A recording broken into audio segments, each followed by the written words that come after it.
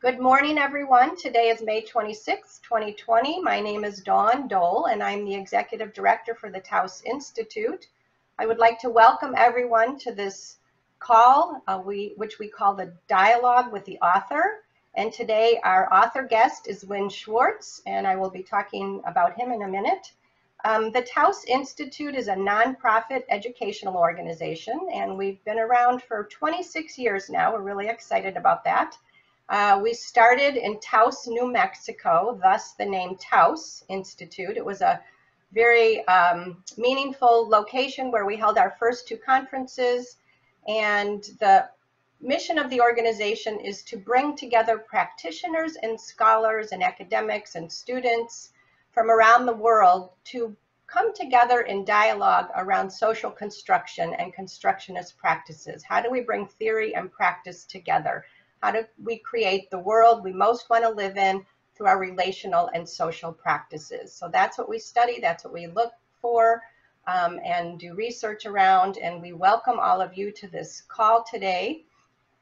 The book that we're going to be discussing is Descriptive Psychology and the Person Concept, a new book, and Wynn Schwartz is the clinical psychologist and psychoanalyst offering psychotherapy, consultation, and supervision in Boston for more than 30 years. He's professor on the core faculty of William James College and a lecturer at Harvard Medical School. He's taught at Wesley College, the Boston Psychoanalytic Society and Institute, and the Massachusetts Institute of Psychoanalysis. Wynn supervises trainee psychotherapists at the Cambridge Hospital, and he's on the editorial board for the American Journal of Psychotherapy. So we want to welcome all of you and welcome Wynn. I'm going to turn it over to you. One more thing about the chat feature, please feel free to use the chat throughout the call for questions, comments, resources, anything you'd like to contribute to the conversation. Please feel free to use the chat feature. And Wynn, I turn it over to you. Good morning. It's nice to see you all in these strange and unexpected time, although I've sort of lost my sense of where I am in time and sometimes time and space these days, which seems to be a kind of common feature.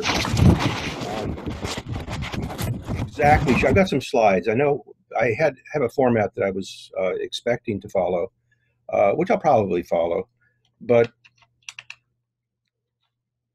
I'm going to back up just a step or two, which is I'm going to talk about the book. I'm going to talk about the orienting concepts that I worked with, and it was a text that I actually used for the first time in a class I teach at Harvard Extension on case studies in the lives of persons, where we spent a good deal of the orientation looking at the different perspectives on looking at persons, the different kinds of stances and things that would get in the way of interviewing and learning about character,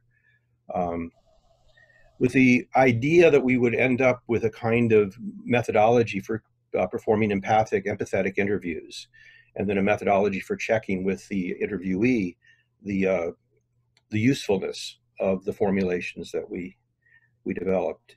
And this was going to be done, out in the world. So the first part of the semester, was taught partly online. It was an international group of students, mostly graduate students, some undergraduates from all around the planet. So we started that way, and then there was a classroom in front of me that I had students in. After I'd gotten through the basic concepts that I wanted people to work with, things got weird. Got weird for all of us. Harvard closed down. We went fully online, and the shift of the course rapidly moved pretty much on the motivation of the students to, can we actually use these concepts, or which of these concepts in particular might be serviceable for us to make some sense as a community, the community that was sort of developing online with this group, a community that is existing in various places, people with different resources, different positions of privilege, some people quite secure and comfortable, some people nearly desperate, some frontline responders, some people in areas that had been untouched, people who couldn't attend funerals, wakes, memorials for their deceased family members, people locked in houses by themselves or locked in circumstances with welcome or unwelcome roommates, people who enjoy isolation and solitude, people who are fond of immersing themselves in their introspections. These were largely the academics. And then others who need a lot of feedback, a lot of social engagement just to correct their own ways of thinking. They need immediate contact with community. And a number of these people were finding themselves coming apart. And so part of what our concerns was, how can we make sense of this and as best we could, and what kind of community we could form in chats and online discussion that we would monitor. So I had initially planned on, basically taking us through my book, which I'll start with, but then I want to use some of the tools that the class found of value to see if they're of any utility for us. So let me backtrack again. Back in 1985, Kenneth Gergen and Keith Davis's seminal volume, The Social Construction of the Person, one of the first volumes that introduced many of us to social constructionism, had as one of its orienting chapters Peter Ossorio's An Overview of Descriptive Psychology. And this chapter identified a budget of problems with existing social science, with existing behavioral sciences, with psychology.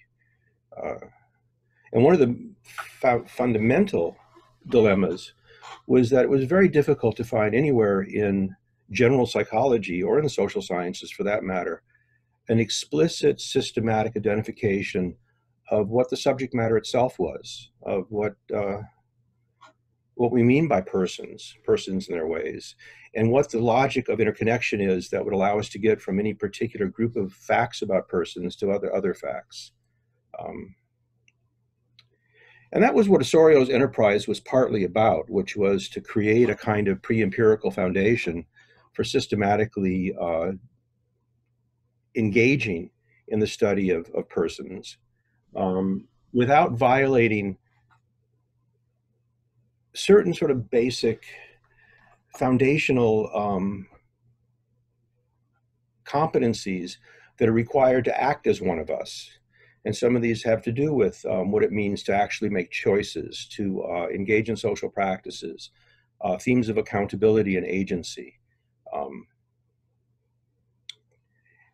deliberate action, cognizant action, themes that, and how to interconnect these with the rest of the behavioral science as a top-down beginning point.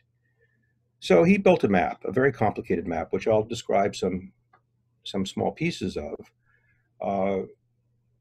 And then what the book does is it more or less takes us up to date with how the community of practitioners and scholars of various sorts have continued in this line of work.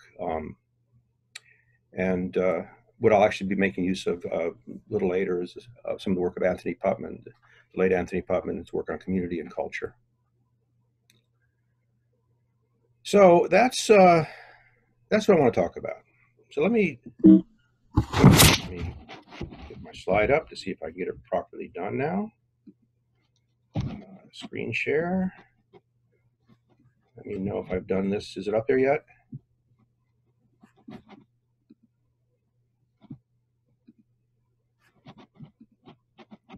Dawn, is it up? No, it's not up yet.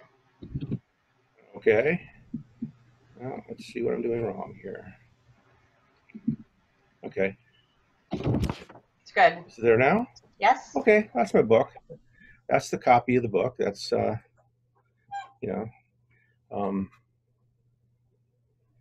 So what I want to talk about is the person concept. I'll take us through a kind of the basic components just by pointing out what they are, and And then later, I'm hoping that we can discuss the methodologies that people found of particular use in navigating what their current circumstances. And those methodologies we'll look at the very end of my presentation, which involve the relationship formulas, in particular the unless clauses, why people do things unless they have reason to do something else. And then we're going to look at the judgment diagram, how people judge what goes on in a set of circumstances, how they weigh their options, and some other features of that. But let me begin with this orienting slogans. These guide in many ways our practice, so they certainly serve as a kind of set of reminders for the community of people that identify as descriptive psychologists. The first is that the world makes sense, and so do people. They make sense now. They already make sense to begin with. Ossorio started with this point as a kind of reminder that sensibility has to be a given. We have to understand how things ordinarily are, how they make sense before we're in any position to point out that something doesn't make sense. For us to identify things, incompetencies or inaccuracies or unrealistic expectations or things that seem out of the ordinary, in order to identify an anomaly, in order to identify a mystery, first there has to be some basic understanding, appreciation of how things ordinarily are, how things ordinarily seem. So we begin with the idea that sensibility, the reasonable sensibility that we have, that we rely on in our ordinary social practices, are a given. That misunderstanding is the exception rather than the rule. That confusion is the exception rather than the rule. But given many of us are clinicians and many of us have to navigate uncertainties and confusions and at times mysteries, it's good to have some methodologies for making sense of them. So that's one slogan. Another is, it's one world. Everything fits together. Everything is related to everything else. That in any coherent science of persons, given that every idea, every observation, every set of facts, every theory is someone's, they have to in some fashion fit together as something that a particular individual or community can make sense of, given that community's competencies. Everything fits together, and the person concept is going to be an attempt to show a kind of map, a top-down map of what you have to start with to integrate things together. A third, things are what they are and not something else instead. And this has been a minefield in behavioral science, in which at times, rather than talking about persons, we talk about physiologies or organisms or stimulus response mechanisms. We develop theories that don't allow for the possibility of deliberation or choice or deliberate action. That what our goal is, and what the goal of this community has been, is to be able to provide a kind of an empirically sound, conceptually sound basis for talking about persons as persons and not as something else. And the fourth is, don't count on the world being simpler than it has to be. Many of us certainly are fond of reductionisms and fond of Occam's razor and want to make our understandings as precise, as elegant, as simple as we can.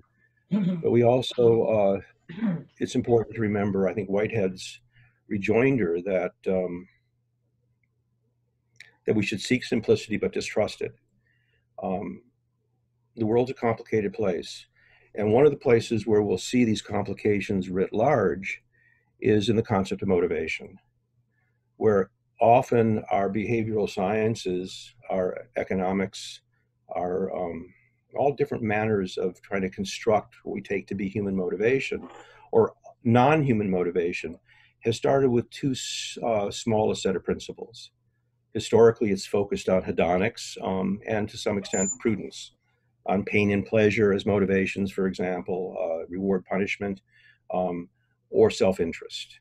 And I think what we find in terms of actual human behavior is that it's more complicated than that. So those are kind of, if you will, slogans, not are kind of positions to that in doing this work I live by. So let me take you to the concept.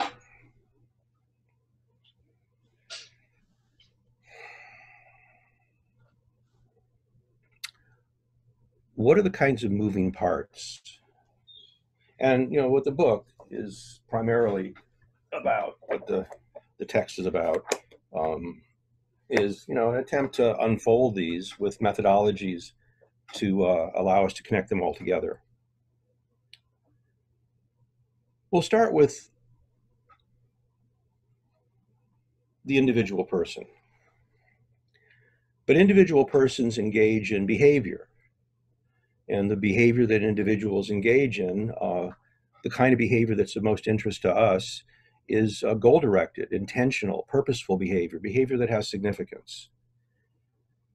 Behavior that we can speak about. Behavior that involves distinctions that in our verbal life, in our communicative life, we have something to say about. To the effect that, in one of the points that we won't really get to today, but I think is central to the linguistic notions of competencies, is that there's nothing that we know that we can't say something about, that we can use language to identify, to describe, to evoke, to enjoin, to remind, but that using our natural languages, including our technical languages and our mathematics, we can in some fashion get at all the distinctions that that we actually have awareness of. That doesn't mean that we're all equally competent at doing it. It's just that it's a natural feature of language to have that potential. So we are individuals who behave and can distinguish linguistically what these behaviors are, and we do so in a world. We do so in on the stage of the different elements of the world, of objects, processes, events, the state of affairs. And the system itself has a set of transition rules, composition and decomposition rules, to allow us to look at these elements. But all of this occurs within a culture and within the various communities of a culture. That in order to have the language, you've got to have social practices.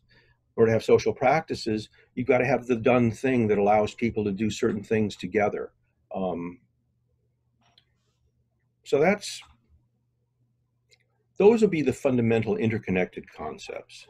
A person who behaves in a world in which the behavior involves the various social practices, idiosyncratic and general, that are part of being a member in good standing or not so good standing in the different communities and roles, and that we have something to say about all these.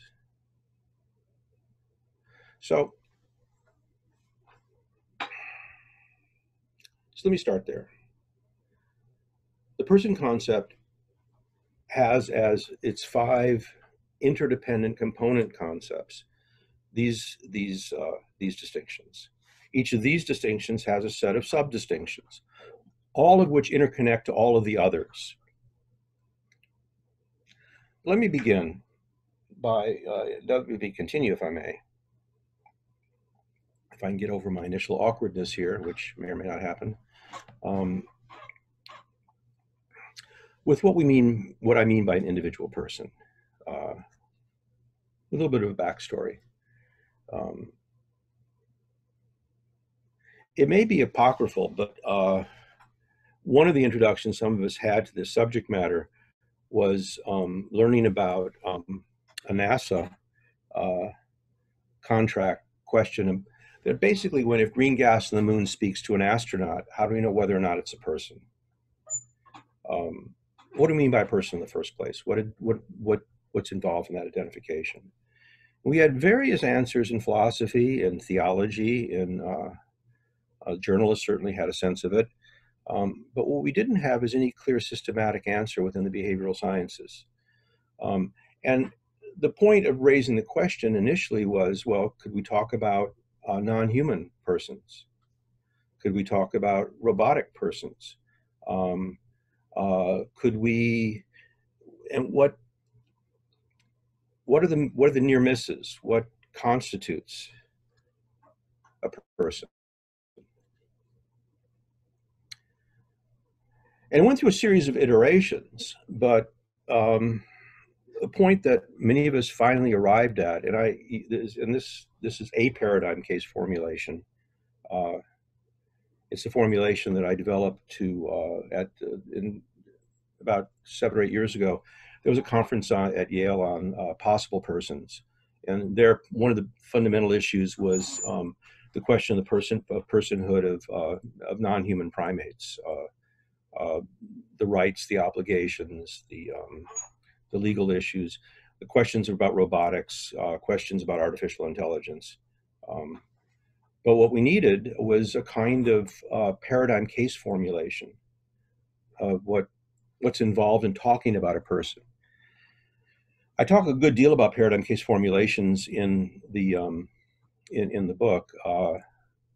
The place where some of you may be familiar with them is in legal practice, where we have paradigm cases. We have typical cases that illustrate in the most complex ways all of the important nuances. A paradigm case is a methodology that is quite useful when definitions are hard to come by. And a paradigm case is a kind of top-down where you start with, you start with an example or some set of characteristics that every competent observer should be able to recognize that if all of these things are present, we have no good reason to doubt that we're talking about whatever the case is. So generally, we look for the most complex case, an archetypal case, a good exemplar. So with that in mind, in my own idiosyncratic way, this is what I put together, which the beginning of which ends with Ossorio's notion that a person is an individual who paradigmatically engages in deliberate action. And let me break down the components just a bit. So the person, we're talking about an individual. We're not talking about Star Trek's Borg. We're not talking about hives. Those may have person characteristics, but they're something else. We're talking about the person in the sense of you, me, all of you guys here, maybe Coco, the gorilla, maybe my dog with some things left out.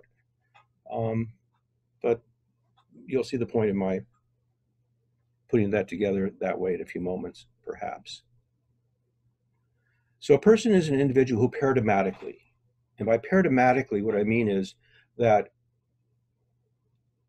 people aren't always doing these things. They're not even always capable of these things.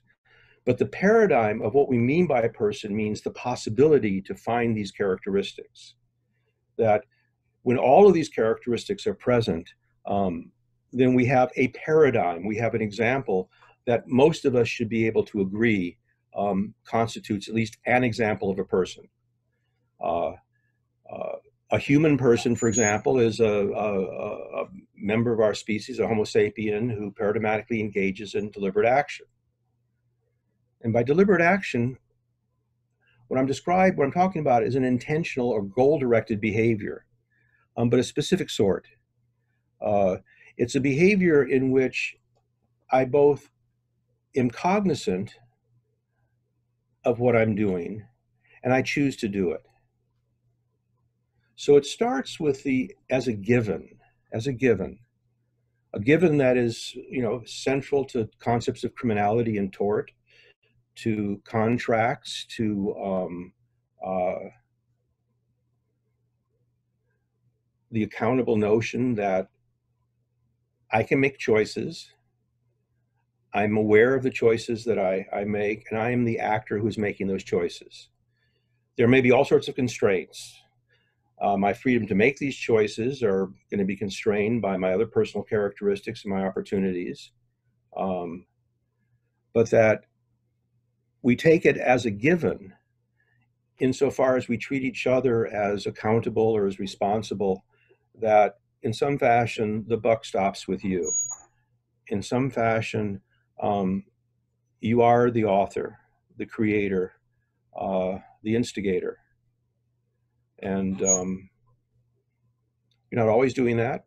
Often you're not. Often you're acting impulsively, non-deliberately, not thinking things through. But that the paradigmatic person is eligible to do so and is able to do so. People also engage in language, verbal behavior, deliberate symbolic verbal behavior, which I'm not going to say very much about because that takes us into a whole other direction. We don't always speak, we're not always able to speak, but it, well, for one thing, one of the values of putting language in as one of the foundational concepts of what we mean by persons is that it's extraordinarily useful in detecting persons. It's especially useful in recognizing concepts of choice. Peter Cloffer and others raised some questions some years ago about, well, what's the main value of cognizance or consciousness? And Cloffer pointed out, well, one of the things that you can do is you can recognize, you can think through what you're doing and what you've decided not to do. You're able to represent to yourself in consciousness and, for us, linguistically, the high road or the low road. Which road do I want to take? What am I going to do? You only see me go on the high road. Did I choose to do so? Well, a good piece of evidence may be if I said, well, there was that fork in the road, and I decided to, well, actually I took the low road last time and I see where that got me, so this time I'm going to take the high road. Doesn't look like it might be as much fun, but I think I'm going to get in less trouble at the end. I can represent verbally what I didn't do, which is one pretty decent way, not approving a choice has been made, but providing evidence that a choice might be made. Another sort of side note. In our behavioral sciences, we don't prove anything. We're not proving things the way we'd prove in a mathematical or logical formulation. What we're doing is we're assembling evidence that for a particular, we're assembling evidence that shows that it makes sense to continue to talk or think about things one way rather than another way, or that it doesn't make as much sense to talk one way or another way. The fact that I can say, well, I went right rather than left, doesn't prove that, in fact, I had that choice, but it should provide a pretty sound evidence that that might be what had occurred. So I can engage deliberately. I can make choices. I can potentially speak about them. And the choices that I make, what I choose to do, and what will in time be a way to identify how I behave in character or out of character, will have something to do with my individual perspectives and concerns. The ones that I developed individually, invented myself, came from my family, came from my community, came from my culture, came from God knows where, but that I have my own perspectives and concerns. And amongst these perspectives and concerns, we can identify at least these 4 intrinsic categories. These are family resemblance groups. I'm not going to argue about how they can be reduced one to the other because historically we've attempted to do that in different ways. So let me just indicate that these will be collections of things that people will use to justify the reasons they went about did one act rather than another. these are perspectives that a person has, and these are part of the multiple perspectives that all of us have, that some weigh more than others, and we'll look at that in a little more detail when we look at the methodology of the judgment diagrams.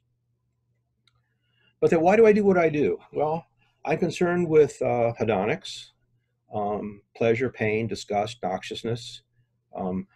Some things, if it feels good, I continue to do it because it feels good. And there are things that that I would like that are pleasurable or that are painful that I avoid. Although at times I may actually approach the pain for some other set of reasons. But I do things for reasons of pleasure. And we've got a long history of psychologies based on hedonics, from our early behaviorisms, the whole beginnings of psychodynamic theory. And with that, prudence. I don't always seek initially pleasure, although I may recognize a pleasurable opportunity, but it might not be in my self-interest to do so. It might not be to my advantage or disadvantage. So I do things because they feel good in the visceral sense, or in other senses of talking about something that has that sense of pleasure or pain. I also make choices based on what I think is in my self-interest. And I may weigh these things. Now, I also suspect that my dog, my cat, my box turtle, more or less does so too. Although in the absence of language, it's a little harder for me to tell. But in observing animal behavior, non-human animal behavior, I have little or no doubt that they're, selecting a course of action. Worms I'm not so clear about, but selecting a course of action based on the affective response, the visceral response of pain, pleasure, noxiousness, and have different versions of what is in their self-interest. There are two other categories that may be quintessentially categories of motivation that typifies the behavior of persons that we have less evidence of in non-persons. One is aesthetics, although I think cases are being made now that it certainly looks like certain groups of animals, in some ways following the evolutionary concepts of Spandrel's, Gould's notion, that there's lots of things that are done merely because of how well they fit together. And that we can talk about, why did I put on this outfit, and even these, I'm not wearing sweatpants for the first time this week. Even though you're not going to, I'll show you. I can't get my idea up that high. Because it fits together. It fit, this is the first time I've been in my actually office in the Prudential Center for about a month and a half, because I've been working out of a room in my house. But I wanted this background rather than the cluttered room that I ordinarily sit in. I made a set of aesthetic choices, what I thought was more fitting in an artistic, intellectual, or social domain. The well-formed formula, the elegant drawing, the selection of this word rather than that word, issues of truth, rigor, objectivity, closure, fit. These kinds of aesthetic qualities are qualities that I need no other reason to do certain kinds of acts than just those. Why is it that I wanted to solve that formula? Because the result is beautiful. It's elegant to do it this way. Yeah, but don't you make your living that way? Actually, no. Although if you can figure out a way for me to make a buck on that, I'll do that too, because I don't have two reasons to do it. So we do things for reasons of aesthetics. And aesthetics often involve notions of choice or selectivity. I've chosen this word rather than that word. I've chosen to put on these slacks rather than the others. I've chosen this background. I've chosen to solve the problem this way rather than some other way.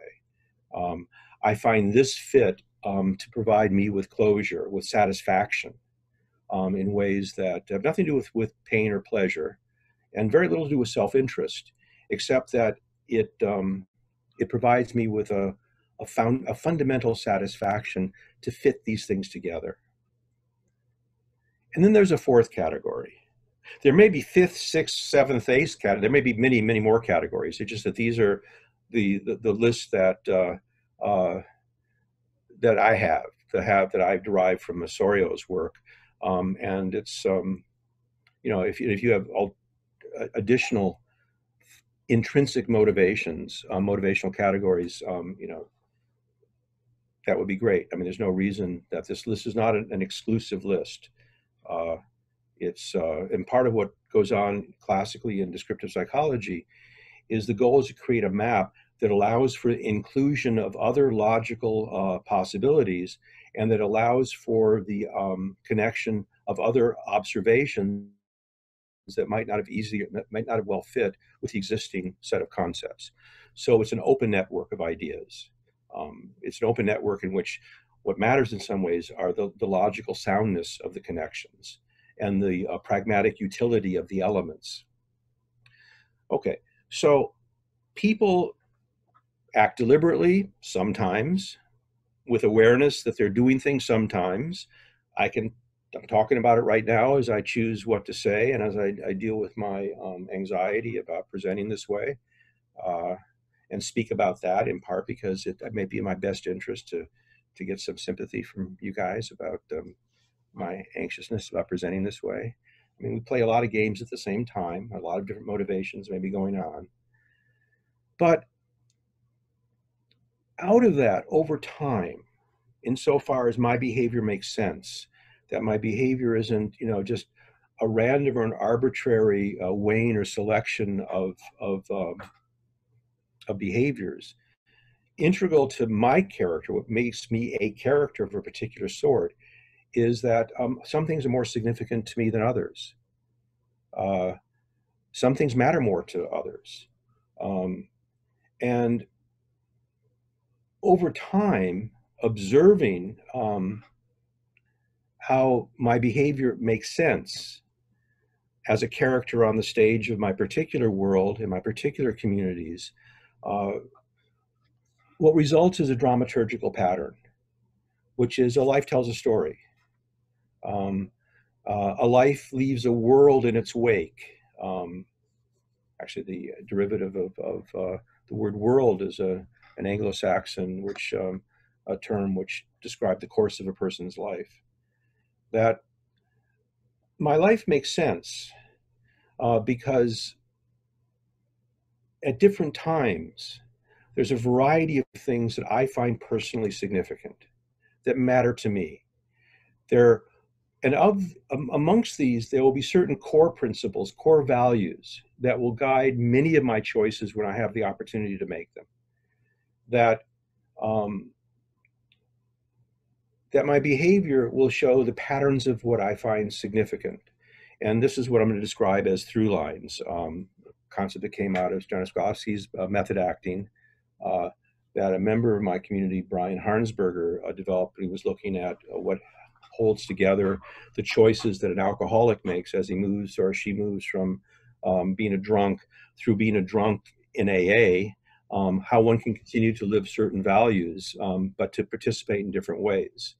A set of concepts that we see in Mary Roberts' works, as she talked about how significance is implemented through different performances, but that the hierarchy of significance, the greater the significance of some meaning is to a person, the higher that the set of values are, the more foundational or let me better state it, I hope, the more the value is central to my sense of integrity, to who I am, to who I must be, the more you're likely to see me not just play lip service, not just talk the talk, but to actually engage in behaviors and actions that are understandable given what I individually find as my hedonic, prudent, aesthetic, and ethical or moral set of perspectives.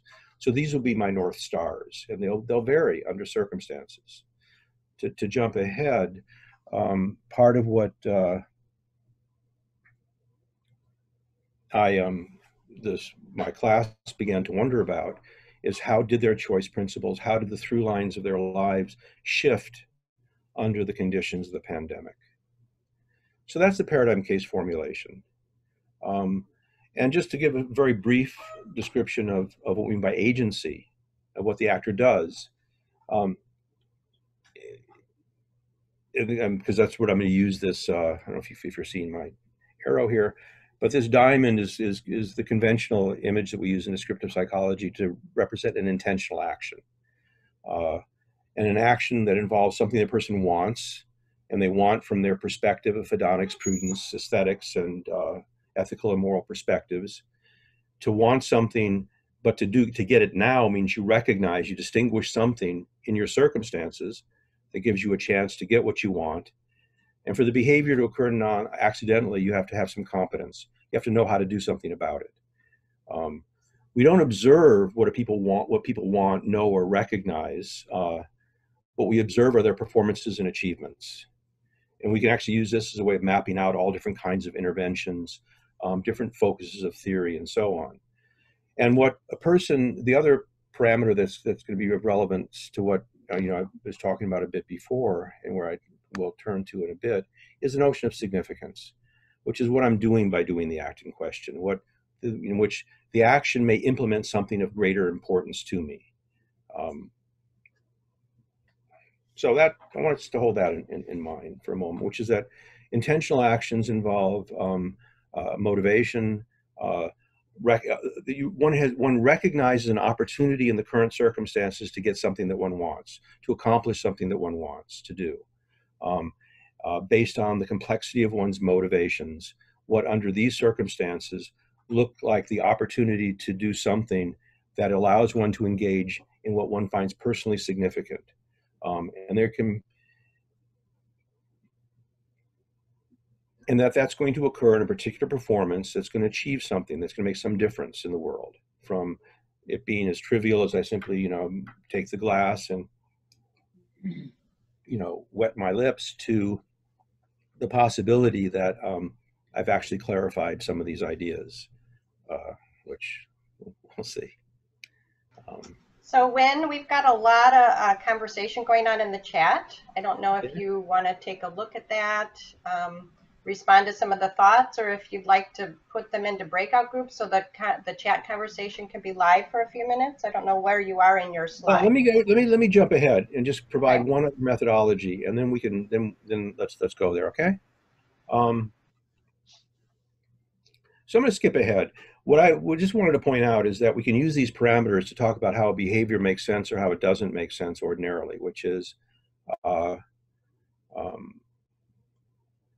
we expect behaviors to follow one's motivation. What looks like is obvious that if Jack has relation R to Jill, then we expect Jack in respect to Jill to act on that relationship. If Jill is Jack's best friend, we expect Jack to act in a friendly, kind fashion towards Jill, unless there's other relationships that are more important, doesn't recognize what the relationship is, and so on.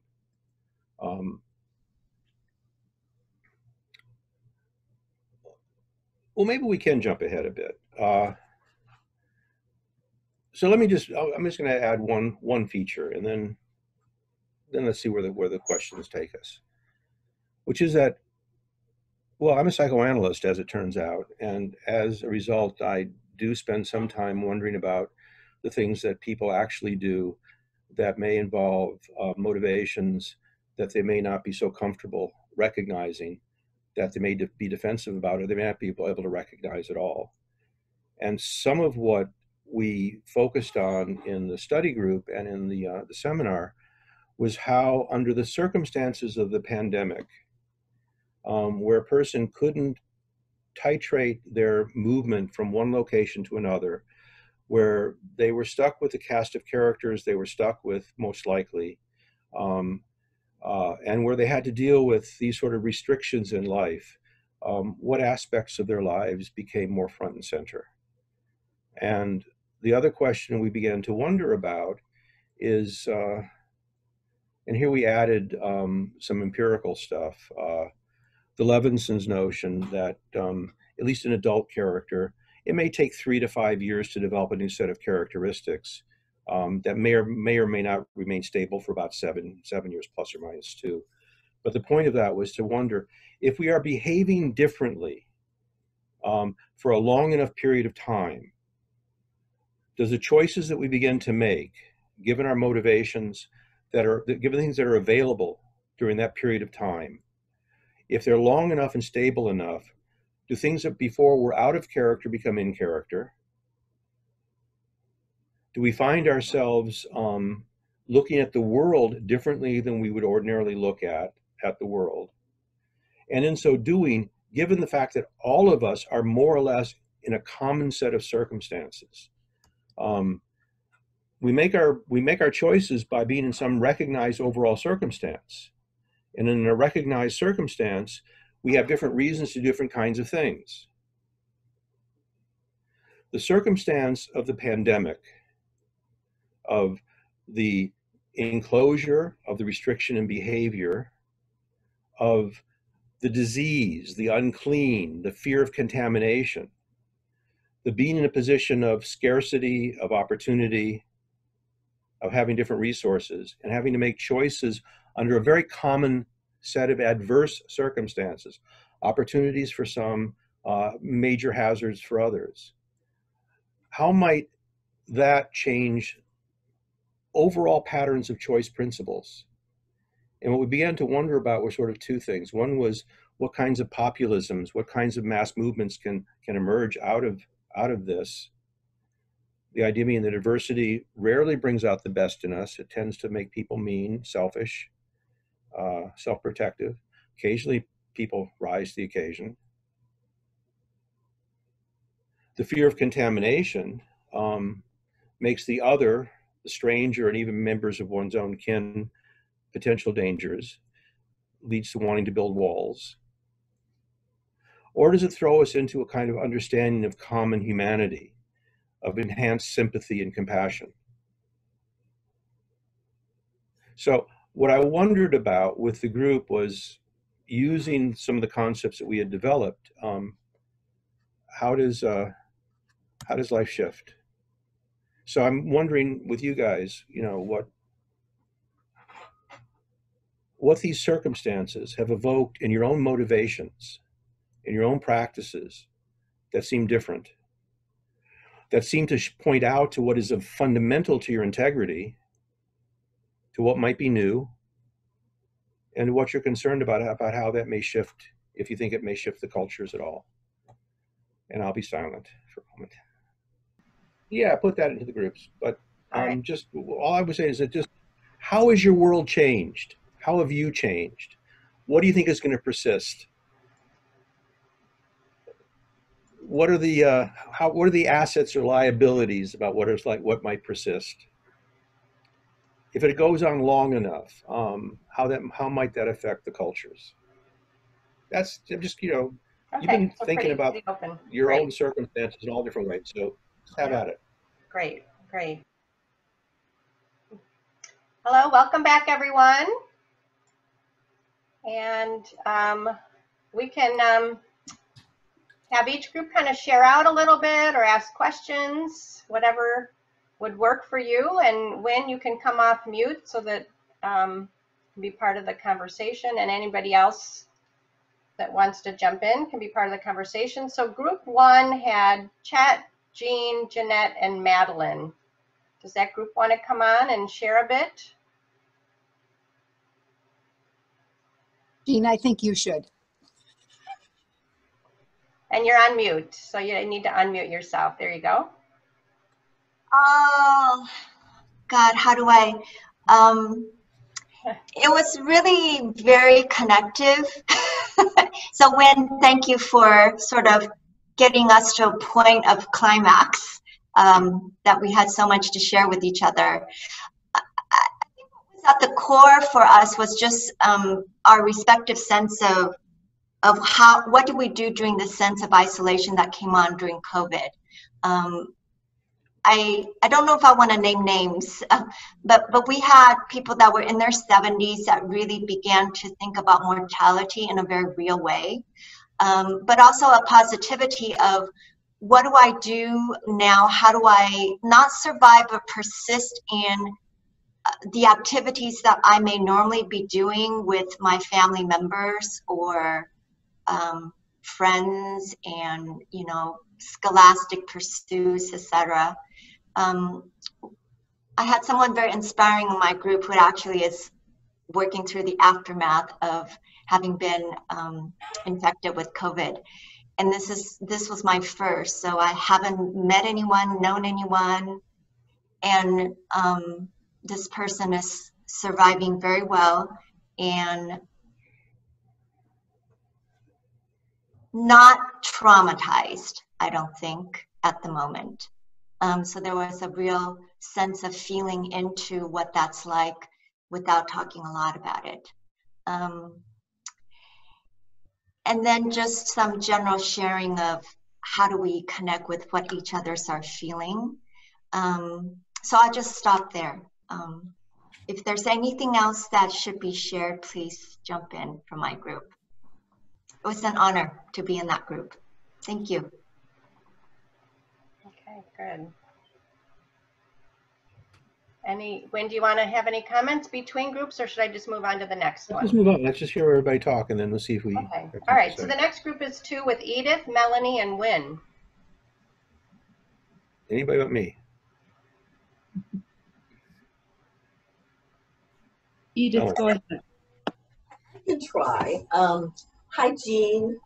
Do you remember me? So anyway, we were in a small group. There were 3 of us. And it was an interesting conversation on the effects of how we have viewed the effects of this pandemic on behavior. It was very interesting mix because one of our members is from Canada, where, as she said, they have a logical and sensible and intelligent leader. That's what she said, but we all understand. And we talked about how the politics of what's going on during this time has affected us all. So, and has affected this pandemic. So for those of us in the United States, we might feel just a little bit more anxious and have many other issues because we have an unprecedented situation along with another unprecedented situation. We talked a little bit about our comfort levels of being on lockdown. And I think Dr. Schwartz and myself, and I believe also Melanie, I'm sorry, I shouldn't have said the names, we all felt fairly comfortable. In fact, being in isolation wasn't such a hard thing for us to do. But I think I brought up the fact that people's from what I'm seeing coming from a large city, I'm in Chicago, that I'm not exactly happy with how people's behaviors are acting up or playing out. Large groups of people are not being rational. Some people have not responded very well to being on lockdown that's imposed by someone else. And maybe that imposition by someone else is the issue, because maybe if we were the ones who were rationally thinking, we need to isolate ourselves, then this would be easier for some. So, and then lastly, we talked about demonstrations of greetings to each other, that it's very difficult on lockdown, being in isolation with masks on, to show a smile. Or, you know, we have to now be a little bit more demonstrative with a nod, a wave of the hand, go that extra mile to let people know that we are concerned about each other. Please add something, Melanie, if I missed something.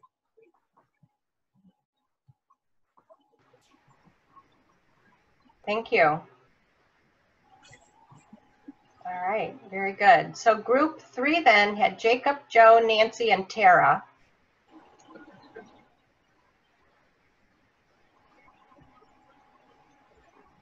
Any of them want to jump Nancy, in here? I nominate you since I came in late. And you got to unmute yourself, Nancy.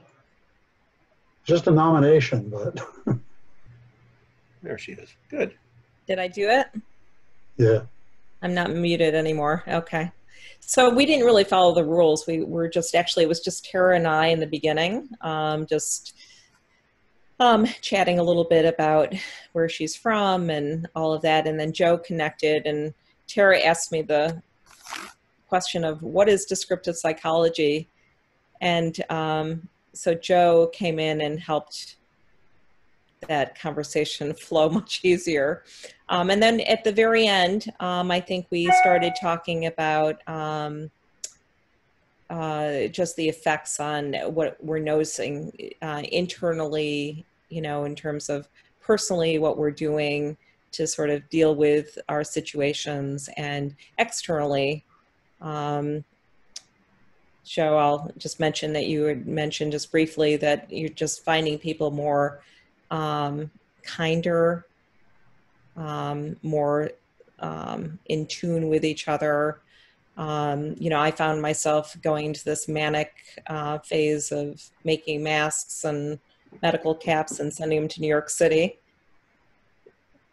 Well, Nancy's And there's one of them right there. Oh, that looks good. So, you know, it's been a transformation in terms of me. I can speak to that, but it's been an interesting ride. But I do think the sense of being privileged is really a significant event here that's been more in the foreground for me, just thinking about, it's always been that way. I mean, I've lived a very privileged life. Most of us, I think, have. Probably, you know, in this room, I'm just surmising, but there's so many other people that are not, and so many other people that are totally affected at this point with this virus, that it's, you know, for me, it's been just to do what I can do. And I can also say, just from personal view, that I've noticed, even speaking with people from various places around the world, if I've contacted some whatever group of, it just feels like there's a sense of unity aside from what I'm experiencing politically in the United States. So we didn't get totally into that conversation until the very end about the effects of COVID. Okay, thank you. Thank you. And then the last group is Peter, Velma, and Rick. Okay. Velma, you want to say? I don't see Peter somehow, so it would be weird to ask him to. Velma, is it okay if I say some words? Absolutely. Okay. Wynn, thanks a lot for setting the stage. It's really great things to explore. We were thinking about interconnections, like starting with like improvisation. People had to learn to improvise, and now we see connections, like Peter was talking about, conversations, nature, a more natural way of interacting with each other instead of controlling things in conventional ways.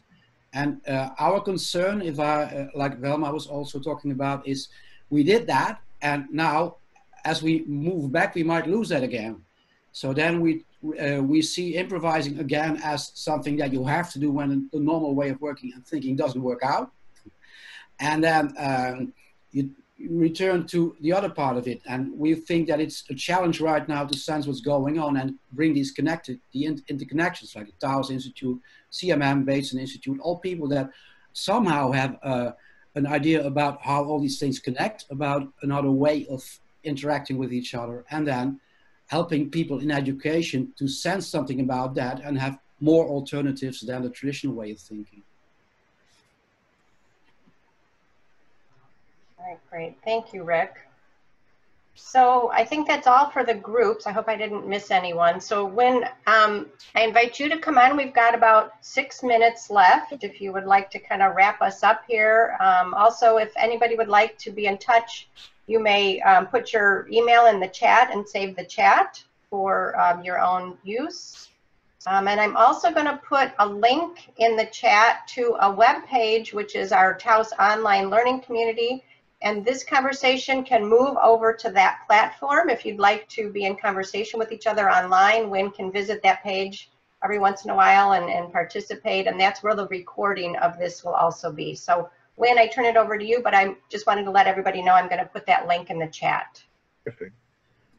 So what I'm aware of is I actually didn't explain what descriptive psychology is, which is it's the subject matter that tries to get at the foundational basis for the behavioral sciences, the logics, the elements, and it's based on the person concept. But what I did want to talk about and what make a brief summary about is why I think the pandemic provides us with this unique laboratory, you know, come hell or high water, that we all are participating in some ways. There's only been a few historical experiences that any of us have, or that many of us have participated in, maybe none for most of us, where there's been a global phenomena of common stress. You know, we've got the period after World War I in Europe, especially in Germany. We've got the Great Depression. We've got the Western expansion post-World War II. But periods of massive stress that serve as a background of circumstance, a common circumstance that all of us are participating in, means that some fashion all of us are making choices or acting out our lives in ways that in some way are informed by that overall global circumstance. We're making judgments, hedonic, prudent, ethical, and aesthetic judgments that are guiding our behaviors, that are informing our behaviors under some generally broad set of global circumstances. And so part of what I've been very concerned about is, given that these circumstances for many are very stressful, if we do end up in what is a reasonable likelihood of a global depression, then we find ourselves in circumstances of scarcity. And under these circumstances, one would expect in the West to see, well, populisms that are sort of based on fear of the other, and at the same time, massive reallocation of economic resources. Income inequities, inequities in privilege are likely to become even more amplified. If this lasts long enough, and if it lasts long enough that we develop new personal characteristics in the midst of it, we become the culture itself shifts. Now, part of, in contrast to that, are, I think, things like the Taos community, groups of people that are interested in forming communities that are looking for appreciative inquiry. They're looking for ways of identifying, ways of creating communities that are involved in positive growth. The pandemic is probably a prequel to other pandemics, but it's also a prequel to climate change, to other sorts of stresses. Are the generation of our very young who are going to be massively impacted should there be a global depression, do they become informed in a different way? Or are they our future Nazis? Or are they both? You know, which side are you on? Which sides are you going to be on? This may return to a kind of normal in which we go back and we tell war stories about, you know, how you handled the pandemic. But when there are circumstances in which we are all kind of in the same boat, but some places in the quarters, these boats are more comfortable than others. And the boat may be sinking in some places. There may be lifeboats for some and lifeboats for others. How does that inform our politics, our sense of who we are as a community, of who we can be and have an empathic connection to? And as we talk about the people that we think are misbehaving right now, well, what are their perspectives on their own actual sense of danger, or their fears of what their future will bring? Is there the sense of, you know, that I'm going to be so economically dislocated that I do have to take these risks, and I have to take these risks even at your expense to keep my family afloat? We have a situation in which these stresses will bring some of us together, some of us more comfortable, and others more desperate. And if it lasts long enough, I think we're in a situation in which our uncertainties are amplified by everybody else's uncertainties under a common stress, and a stress that amplifies the experience of the danger in the other, the danger and the purity and danger themes of contamination, of filth, the issues that make some people want to build a wall, want to isolate, want to sequester. And that's what I'm concerned about. That's what I'm been especially interested in, and what I think this notion of at least the descriptive concepts of the judgment diagram and the aspects of motivation that we are fully aware of, those that we are aware but are reluctant to acknowledge, and those that we may not be able to acknowledge at all, may become more amplified, especially the stuff we may be less willing to acknowledge under circumstances of stress. Will this bring out our better angels? Well, for some. Will it make us more desperate and prudent in a very local way for others? Well, it has for me. I'm quite aware of the fact that I want this to be over, but I don't want it to end, because I'm enjoying my comfort. Some of my neighbors are not. And I think that's going to, if it lasts long enough, is going to inform the sorts of political and social decisions people make later on. And that's where I'm sitting right now. Ambivalent about my contentment. Worried about the implications of the closed university. Scared about the elections. Looking forward to the food that's going to be delivered later this afternoon that I have to go shopping for. And the fact that afterwards I'll go back home, put on my sweatpants, and conduct a couple of therapy hours in a different room in a more comfortable chair. I hope you guys are safe and healthy and have good company. And if you want a good book, this is interesting. I mean, it's got lots of good stories. It will actually tell you something about descriptive psychology, far more than I said today. And if it can take you to the work of Peter Ossorio, that will be doing you a service. Thank you so much, Wynn, for being here today and sharing your book and guiding the conversation with us. And thank you, everyone, for joining in this dialogue with the author. Yeah. Kudos, kudos. Woo. And we do these dialogue with the authors just about once a month. So be looking for the next one in June. It'll be announced in our newsletter. So be looking for that. And I put the link in the chat for the ongoing online conversation if anybody would like to join there, as well as the recording from this call will be there also. So thank you so much and have a wonderful day. Bye now. Thank you.